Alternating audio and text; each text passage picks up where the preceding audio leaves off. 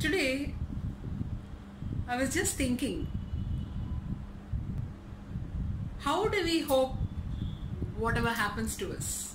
What sort of hope and how many years of hope do we possess?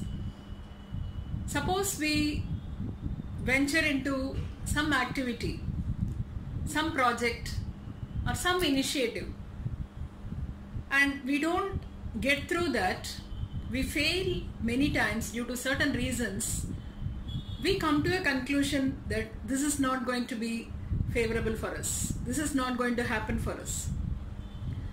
I myself have dropped several initiatives like this, thinking that this is not going to be for me. But now, after reading a story from Japan, it's a real incident, I recall many things which I have dropped that I should not have dropped, because hope is something which is going to make everything possible in your life. Everything. I'll just narrate you the real incident which made me think about this hope. In Japan, people build wooden houses, and between the walls there will be a hollow space.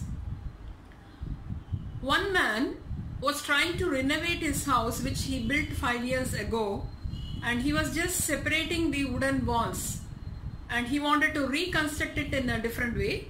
So while doing so, he was able to see one lizard stuck on the wall.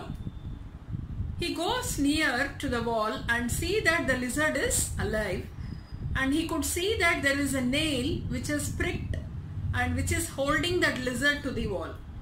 He was taken aback and he was just checking the other side of the wall how this nail has come.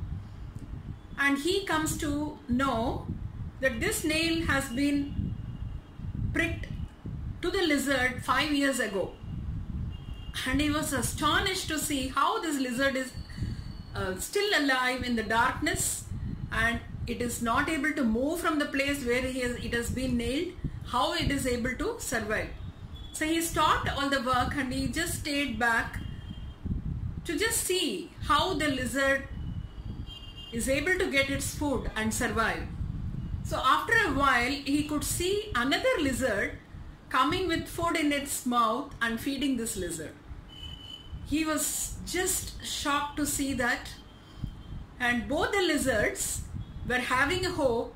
One day or the other, the nail will be removed from the leg of the lizard and it will be able to move around normally. This is the hope which made the other lizard to bring food and feed the lizard and make it alive till it is rescued. I was just shaken to see the hope of the lizards that it is going to happen.